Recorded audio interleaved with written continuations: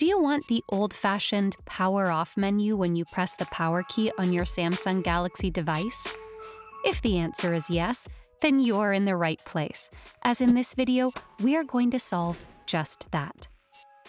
If you're like me, and if you want the old-school power settings back, then here's how to go about it.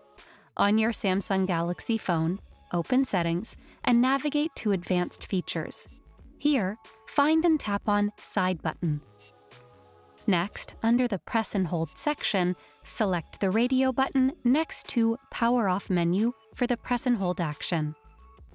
Here at the top, you can also decide whether you want to change the double press action, which by default launches the camera. To change the double press action, you can select by selecting the radio button next to Open App. Upon tapping, the app library will appear, from which you can select your desired app to open. Hopefully this video helps you in changing the power keys functionality to the old-fashioned power off menu in Samsung Galaxy phones. Don't forget to subscribe to Guiding Tech and check out one of these videos curated just for you.